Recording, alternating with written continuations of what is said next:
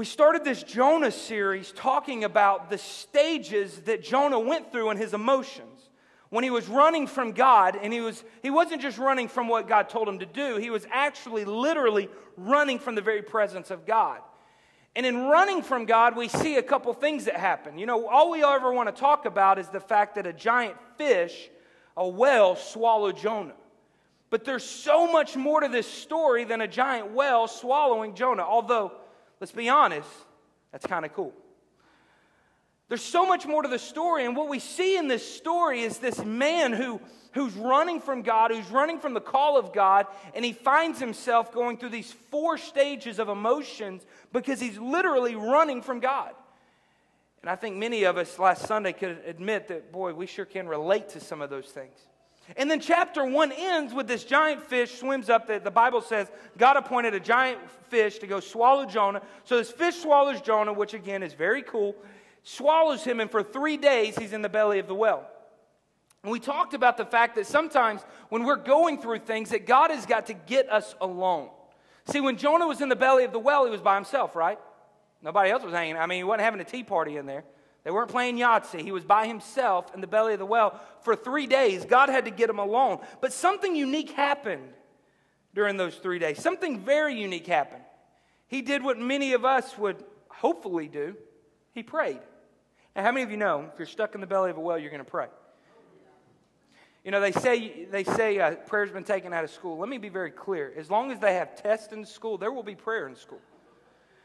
You will see atheists. God, if you exist, help me get an A. People pray when they're under pressure. And let's be honest, in the belly of a whale, there's a little bit of pressure. And what I want us to do today is I want us to look at the prayer that Jonah prayed when he was in the belly of the whale, because I think there's some things there that we've missed, some things that we've passed by, some things that really apply to us. If you have your Bibles, open up to Jonah chapter 2. If you don't, feel free to grab one of those Bibles in the pew back behind you, or there's verses on the screen.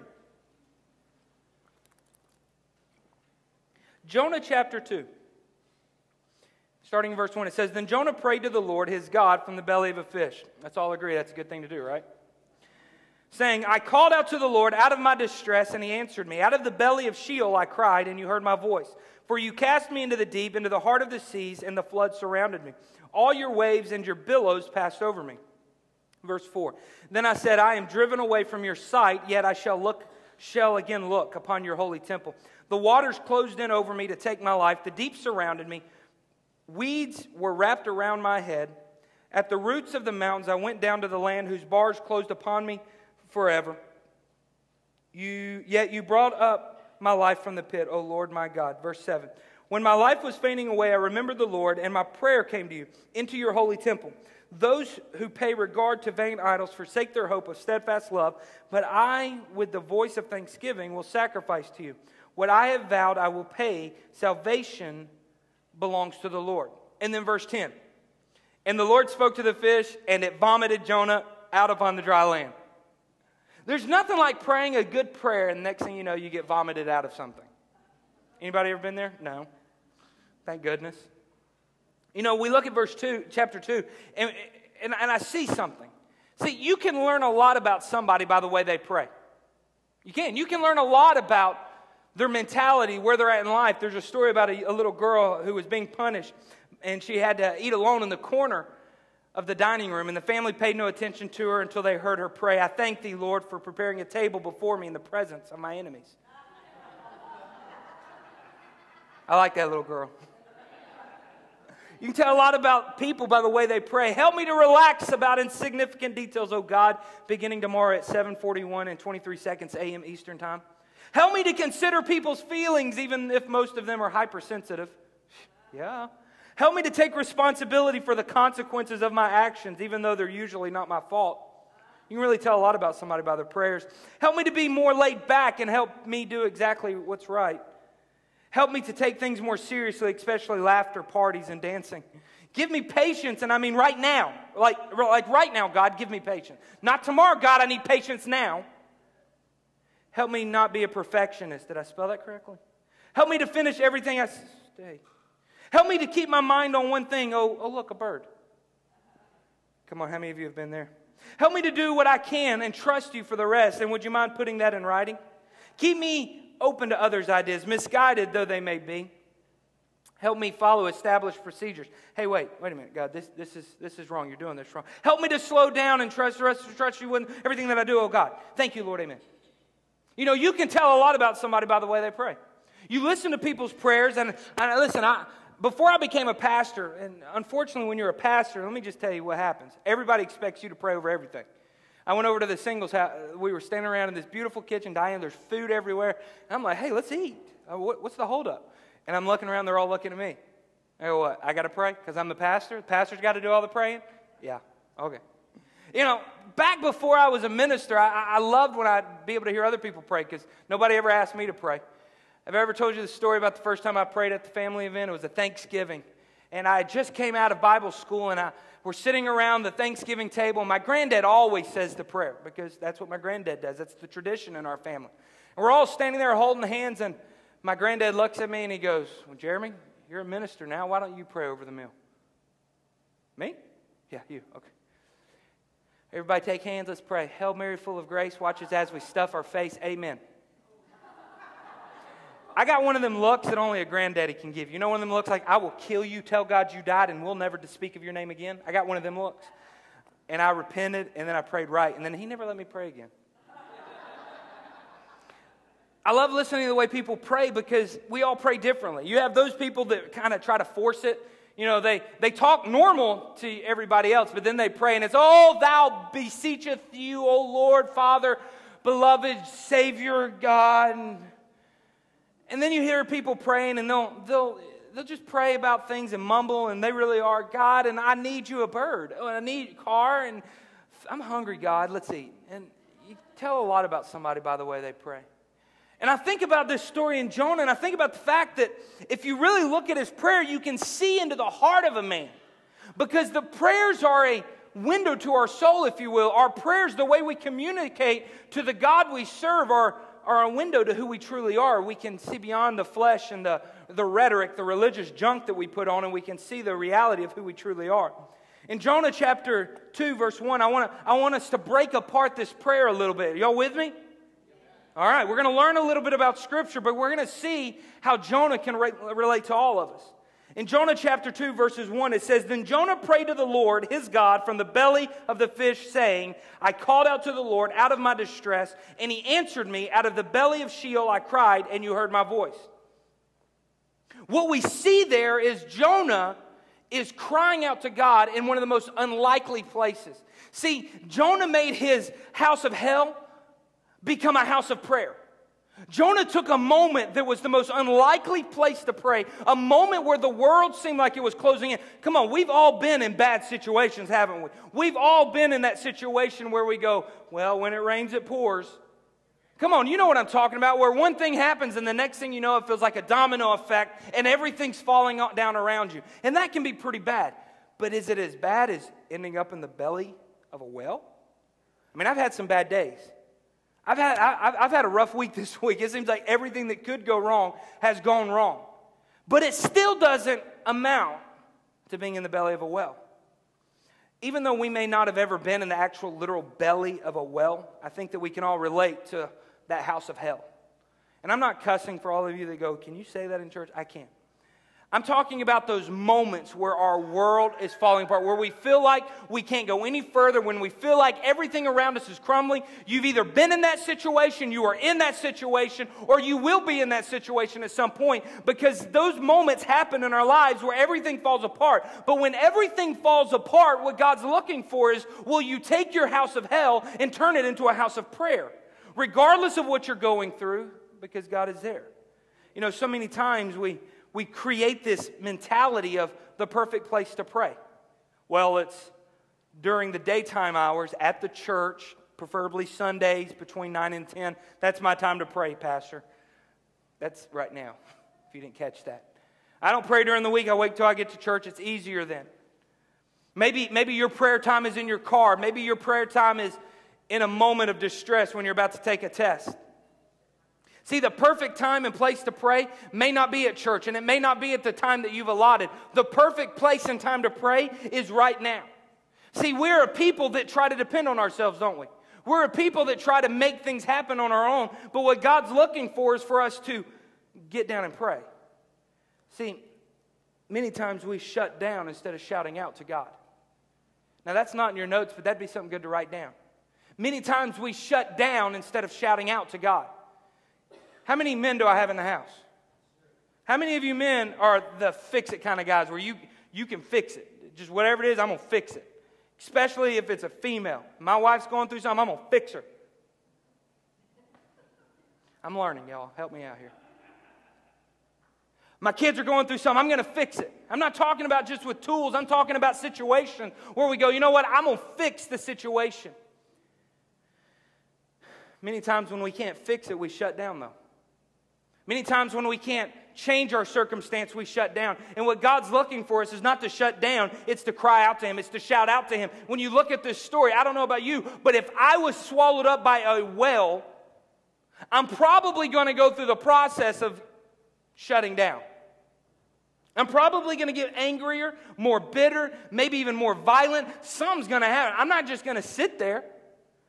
My life's caving in. But instead, what Jonah does is he stops and he prays. The next thing we see Jonah do is in Jonah chapter 2, verse 3. It says, "For you cast me into the deep, into the heart of the seas, and the flood surrounded me. All your waves and your billows passed over me." You know, when we read that, we think that he's like declaring something. But let me throw your theology for a loop here. What's happening is he is hearing God outside of the ordinary, and it surprises him. When Jonah says those words, he's saying them with the mentality of, oh my goodness, you cast me into the deep, into the hearts of the seas, and the flood surrounded around me, and all your billows passed over me. For you cast me here. And oh my goodness, I feel your presence. I'm not alone. See, God was speaking to him in the belly of a whale. He heard God outside of the ordinary. The funny thing is, and the reason why I'm telling you that is because Jonah was a prophet of the Lord. And he was trained to believe that only the prophet could hear the Lord in Jerusalem. He was trained to believe that as a prophet, God resided in his little box. Anybody ever been there? Where you put God in a box. Come on now. You put God in a box and say, oh no, this is how God works. But what God was saying is, look, I'm going to put you in a place that is outside of your comfort zone. How many of you know the belly of a whale is a little bit outside our comfort zone? And I'm going to speak to you and show you that I am the same God in Jerusalem as I am in the belly of a fish. I am the same God on the mountaintop as I am in the valley. I am where you're at right now. See, sometimes God has to change our position in order to change our perspective. Now, I want to linger here for a minute. That's good. Sometimes God will change our position in order to change our perspective. It's one of your feelings. Write that down. See, the reason is so many times in life we get God and we put Him in this box. And we have a way of viewing God. We have a way of knowing who God is. We have a way of locking God into this system, if you will, this protocol of this is how God does things, this is how God moves, this is who God is. But sometimes what God's looking for in our situations is a change of perspective by a change in our position. See, if Jonah had never left Jerusalem, he never would have learned this. He never would have learned that God is omnipotent. He never would have learned that God was everywhere at all times, that He's omniscient, that He's omnipresent. He never would have learned those things. That He was all-knowing everywhere. He was all things. He never would have learned that if he hadn't been in the belly of a whale. Let me explain this to you in another way. You may be here today and go, Pastor, I feel like I've been living in my personal house of hell. My home life, my work life, my school life, my marriage, my family. Sometimes God will put you in a position to change your perspective. And sometimes we need a different position to change our perspective. Now, that's how good God is. And it's not always easy because we look at the circumstance we're in and we go, God, this isn't fair. This isn't what I was hoping for. This isn't what I was looking for. But God is saying, I need you in a different position in order to change your perspective so you can see me for who I am and take me out of that box. I tell people all the time, I'm probably one of the few pastors dumb enough to tell his congregation, go to somebody else's church. What do I have to lose? Go to somebody else's church. Check out other churches in your community. If you're on vacation, it's the only time I ever get to go to other churches if I'm traveling on vacation. And I love going to someone else's church. You know what happens? I have a change of position, which changes my perspective. Sometimes we get so locked in of how service is done or how the pastor preaches. Listen, you may like the way I talk now, but I've only been here 6 months. Give it 6 years. Things sometimes need to be shaken up a little bit. Things sometimes need to be changed a little bit. We sometimes need to change our position to see that God doesn't necessarily fit in the little box that we put Him in. God will speak and do things in places that we don't ordinarily expect Him to. Sometimes we need to change our position. Jonah chapter 2, verses 4 through 6, it says, "Then I said, I am driven away from your sight, yet I shall look again upon your holy temple. The waters closed in over me to take my life. The deep surrounded me. Weeds wrapped about my head at the roots of the mountains. I went down to the land whose bars closed upon me forever. Yet you brought up my life from the pit, O Lord my God." Now, that's a really pretty way of saying my ears hurt and I've got stuff floating around my head. Y'all with me? That's a real fancy way of saying, hey, God, in the belly of this well, we went really deep in my ears. How many of you it hurts your ears when you go swimming deep? I've ruptured my eardrum like somewhere around 4 or 5 times. Okay, I know, that's crazy, right? I've ruptured my eardrum so many times that I was legally deaf at one point and God healed me. I've ruptured these ears, but I have all this scar tissue. And if I go swimming, I went swimming over at the Busby's house the other day, and I jumped in their pool, and I swam to the bottom, and it was like 8 feet, and my ears felt like they were going to explode. Anybody ever felt that? No? I'm the only one? Y'all just look at me like I look dumb today. Hey, you may not be jiving with this message yet, but just hold on. It applies. If you've ever been somewhere where the pressure is just, oh, it hurts my ears, that's what he's talking about. Because whales don't swim on the surface, they go deep. And he's talking about things wrapped around his head. Let me tell you what else is in the belly of the whale. Nastiness. And a lot of it.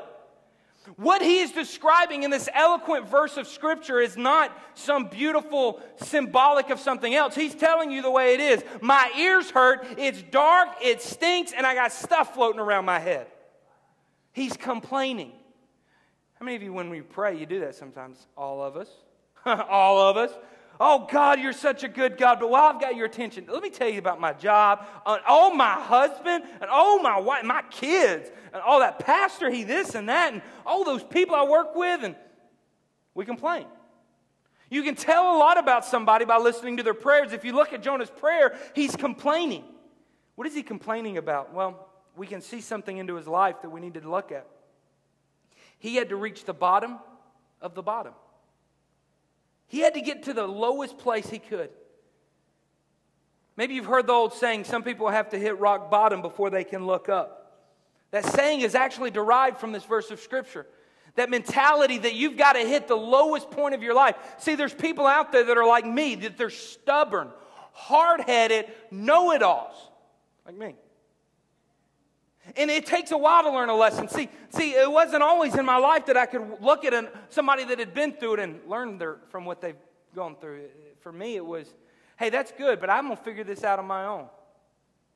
Getting lower and lower and lower. I can beat this addiction on my own. No, got lower and lower and lower. I can win this battle on my own. Nope, got lower, lower, and lower. I can beat these mind games on my own. Nope, got lower, lower, and lower. And some people, unfortunately, because we're hard-headed, we're stubborn, we're know-it-alls, we've got to hit the bottom of the bottom before we can ever look up. And Jonah was no different. Jonah's running from the very presence of God. He finds himself in the belly of a well, and he's crying out to God. And in his prayers, we learn something about the man, that he's no different than us, that he's had to hit rock bottom so that he can see up. I'm going to mess with your theology this morning with this next statement. See, God doesn't always use situations. He creates them. I know that's going to be hard for some of you to swallow this morning, but God doesn't always just use the current situation you're in. God doesn't always use that job circumstance or that financial circumstance. God doesn't just use what's been made available. Many times God will create those moments because He's needing us to learn something. He's needing us to grow. He's needing us to go to the next level of brokenness in order to be rebuilt. And that's not always easy to accept because how many of you know sometimes it's uncomfortable. Sometimes life's not fair. Sometimes life hurts. Sometimes it feels like everything's coming against us. If you've not been there, well, you're a liar. You've all been there. Some of you are there today. We've all been there where we feel like the world's caving in around us. And we wonder, God, are you just capitalizing on all the stuff that's going wrong? God, are you just capitalizing on the fact that the housing market crashed? Let me tell you a personal story. I almost wonder if the housing market crashed just so I could learn something from God. Now, if you lost, how many of you lost money on a home when all that mess went down? A lot of you? Okay, you don't want to raise your hand. I know. You've talked to me. When the housing market crashed, we lost a home in Alabama. And it's not something I like to talk about because if I don't tell the whole story, then people fill in the blanks and think I was just not paying my bills, and it's not the truth. I was done wrong by a bank, and I almost wonder sometimes, God, did you use the housing market to teach me something? Or did you create the housing market crash just to teach me something? I'm not sure which it is, but I do know this. That I learned something about the nature of God that I needed losing $50,000 to teach me. I learned that God is my provider. That I can't provide on my own. I can't create the perfect home for my family. I can't create the perfect life. Only God can create the perfect home and perfect life for my family. See, God will use, if not use, He will create circumstances to break you. Man, that's just fun and exciting. Let's go back to God blesses and God's favor. And whew, that's good stuff, ain't it? Let's talk about all the stuff that Jesus does and He loves us. All that's true. But I need you to get this hard piece too. That God will use and create circumstances to break you also. And it may not seem fair, and it's not fair, but God never said He was a fair God. God said He was a just God. God's got a reason for what He's doing, and He's doing it so He can develop our hearts so that He can get us along. The Bible story is so beautiful how it says that God appointed a great fish. God, it's like He picked it up and grew it extra large, or I don't know what He did, but He put it in the right place at the right time. God orchestrated every part of this story for Jonah to learn a lesson. What circumstances are happening in your life right now that God has orchestrated for you to learn something, but you're sitting in the moment in the belly of your hell crying out to God saying it's not fair instead of listening and learning to what He's using and creating around you? Jonah chapter 2 verse 7 says he's going through this complaining stage, hitting rock bottom, his world's caving in around him, and he says these words, "When my life was fainting away, I remembered the Lord, and my prayer came to you into your holy temple."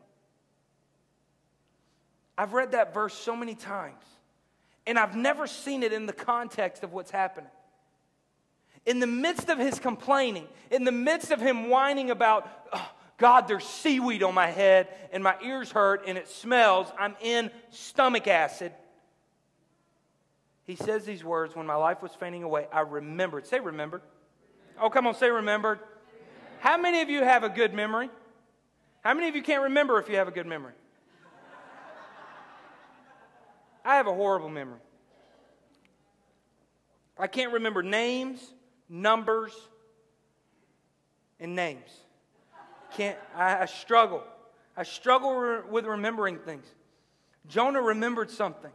Something so powerful. Something clicks. He's in the belly of the well. His world's caving in around him. The world's falling apart. His life seems hopeless. And yet he remembers something. I remembered the Lord, and my prayer came to you into your holy temple.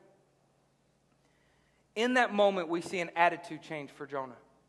It's in this one verse, in verse chapter 7, chapter 2, verse 7, we see a complete attitude change. Come on, have you ever been there where you look at somebody and you can see the light bulb go off? You know what I'm talking about? Where they look clueless? Come on, if you have kids, you know what I'm talking about. Or you're married to a man, he looks clueless. And then all of a sudden, the light bulb goes off and they go, "Oh, I get it. I understand." We see a light bulb. If we could break apart the verse, we would see a literal light bulb going off in the belly of the well in verse 7. "When my life was fading away, I remembered the Lord, and my prayer came to you into your holy temple." In that moment, he both accepted and respected his location. Write that down. He accepted and respected his location. In that moment, his attitude shifted from complaining, from whining, saying this isn't fair. Don't you hate it when kids pout? Oh, we never had kids that really pitch fits because pow. Not really. Don't call CPS on me. I don't do well when kids start pouting. But you know what's worse than kids pouting? Adults. We all do it though. I was doing it the other day. I told you my identity got stolen this past week, and I'm closing on our home next week. And I'm sitting here going, come on, God, I'm closing next week. Why did it? Oh, God, I pray you kill him. Now, y'all don't pray prayers like that. I'm just being honest. I'm pouting, I'm whining. But the funny thing is if we can ever get to this aha moment in verse 7 where our mindset changes and we can start accepting and respecting our location, there's a shift that takes place in our mind. See, sometimes it's real difficult to accept and respect where we are. Usually we do one or the other, but in reality, we need to do both. Usually we can accept it. You know what that looks like. Well, this is the hand I was dealt in life. I've accepted it. Woe is me. Woe is me, I'm sick. Woe is me, I'm broke. Woe is me, my family fell apart. It's life. But very rarely do we both accept and respect. See, respecting is seeing value in our position. And you may be here and go, well, Pastor, how do you see value in some of the circumstances that I've gone through? How do you see value in a husband abandoning a wife? How do you see value in a family that falls apart? How do you see value in someone who loses all their retirement? How do you see value in people dying? How do you see value in death? How do you see value in sickness? How do you see value in that small child that has a disease that they'll, outside of the miraculous move of God, they'll always be sick? How do you see value in that? See, there's a difference between accepting and respecting. See, in that moment, Jonah is in the belly of the well, and he accepts, this is where I'm at. But then he remembers and respects the fact by saying, I remember the Lord and my prayers came to you in your holy temple. In that moment, he respected it. Click. He said, I'm here, and yet you hear me. God, you got me alone to prove to me that you're bigger than me. God, you put me in this circumstance, and the one thing you want me to learn, I see it now. I'm starting to get a clearer picture. The thing you wanted me to get is that my voice, my prayer came to you in your holy temple. You had to get me away from everything that I knew was safe, everything that I knew was kosher and fair, and you had to get me into a place to where I realized and I recognized that you still hear me. And you may be here going, well, why would God allow something so bad to happen? Why couldn't God just say, hey, Jonah, let's go play cards this weekend, and I want to tell you something? Because in all truth, most of us don't learn lessons that way. If that was the case, our lives would be different. We'd hear good preaching, we'd allow it to change our lives for the rest of our lives, and we'd never have to learn lessons. But reality is I could preach something a million times, and we'd have to relearn it a million times. The reality is I can preach a message, and then while I'm preaching it going, ow, that hurts. That hits me in between the eyes right now. We have to see value in our circumstances. No matter how dim, no matter how dark, no matter how depressing the moment may seem, there is value in the situation. In Jonah chapter 2, verses 8 through 9, I'm rounding third coming home. Stay with me. It says, those who pay regard to vain idols forsake their hope of steadfast love. But I, with the voice of thanksgiving, will sacrifice to you what I have vowed. I will pay. I'm going to pay you what I owe you, God.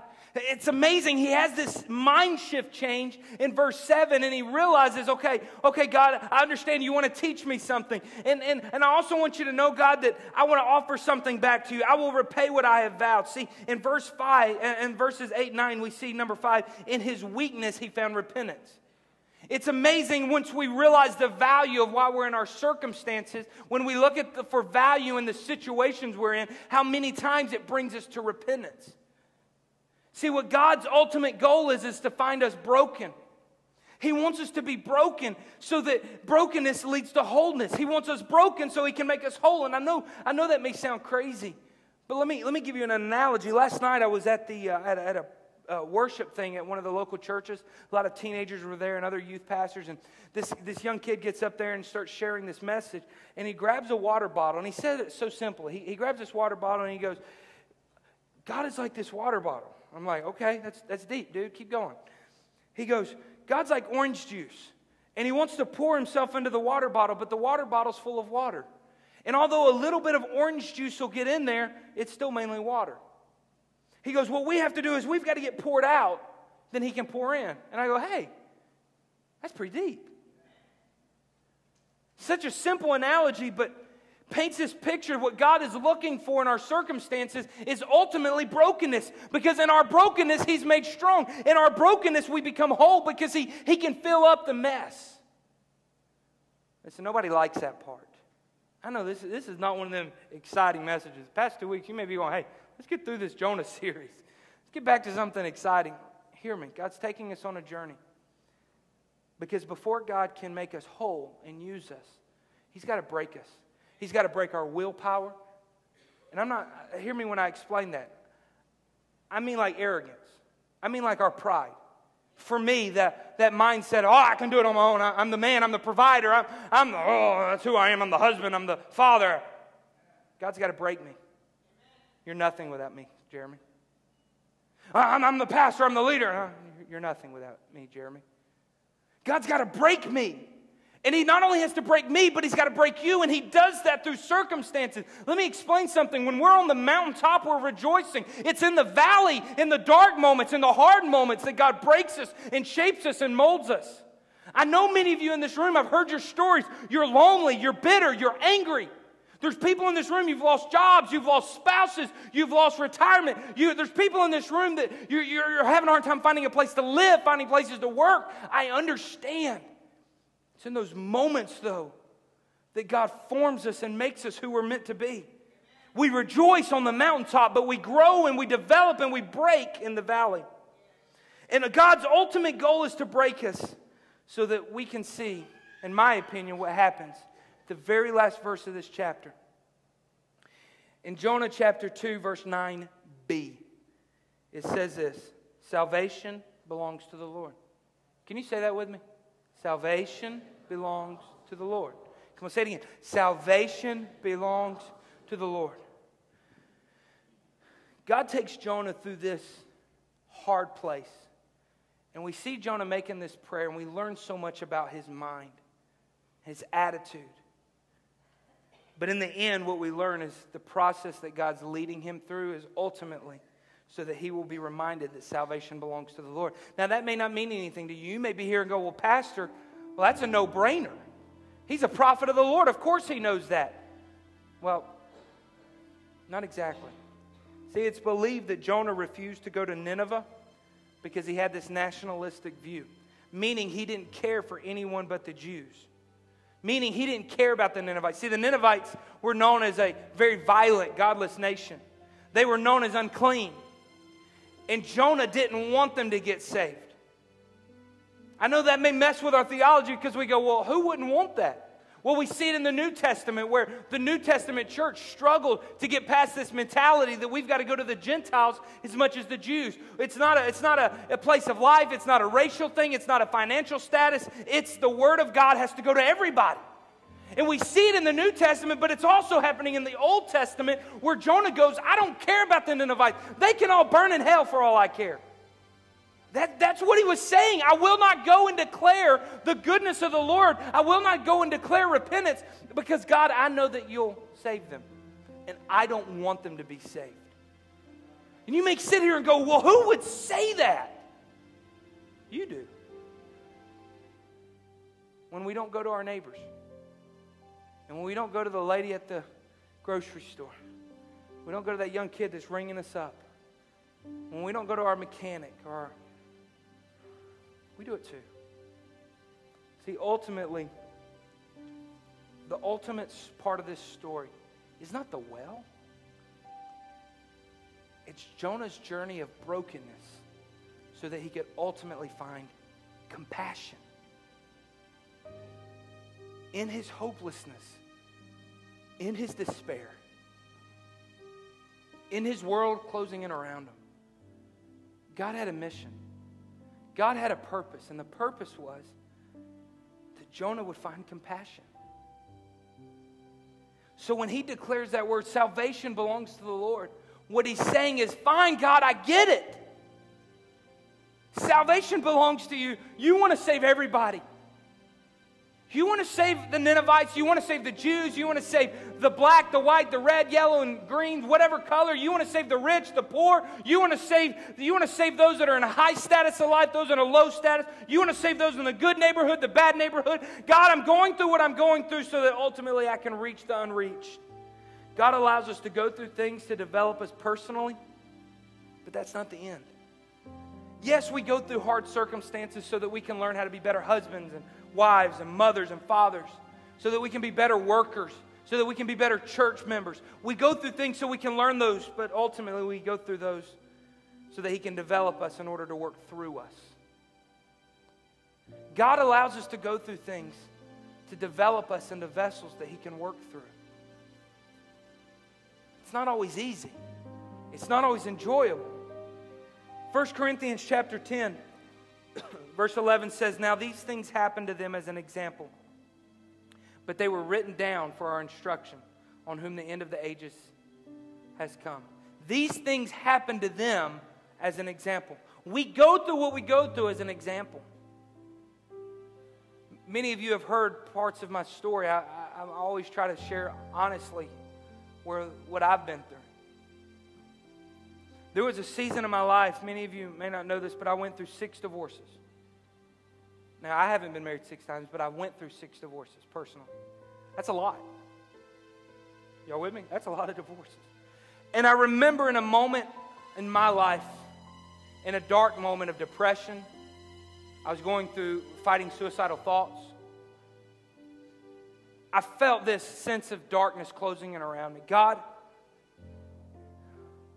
I don't know what a father-son relationship is supposed to look like. I've never had a normal, natural one. God, I don't know what this relationship is supposed to all be about. You're described as God the Father, but most of the fathers I have known haven't been. There were some bad situations. God, I don't understand this.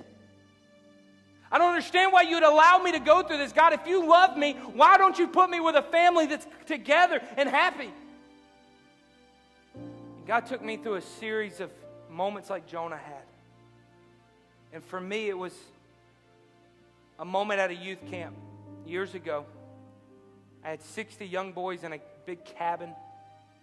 And after a service, we were sitting there and I said, "How many of you come from a broken home?" And my leaders counted over 80% of those kids came from a home where there was brokenness. And in that moment, I realized God allowed me to go through what I went through so that I could reach those that understood, and I understood their hurt. God allows you to go through what you've gone through so that you can show compassion for others. You've gone through a hurting marriage, you've gone through an ugly divorce, you've gone through financial ruin, you've gone through financial rebuilding, you've gone through whatever it is that you've gone through it for a reason. And although it may not have been God's ultimate desire for your life, God will use those moments to develop you, personally and for others. See, the apex, if you will, of Jonah chapter 2's prayer is we get to look inside the journey of a man being broken, but broken for a purpose. You may be here today and go, "Pastor, I don't know what that purpose is." It's not up to me to tell you. You may be here and go, "Pastor, it doesn't change the fact that right now is a hard season and I feel alone." It's not up to me to comfort you. You may be here this morning and go, "Pastor, I've been through that season, I'm in that season, or I'm headed to that season. A season of being stuck in a place where the world seems to crumble around. And I just need God to teach me. I need God to show me why. And even if He doesn't show me why now, God, I just need God to take me on a journey so that I can be who He created me to be." I want to close by asking you a question with every head bowed and every eye closed. I'm out of time.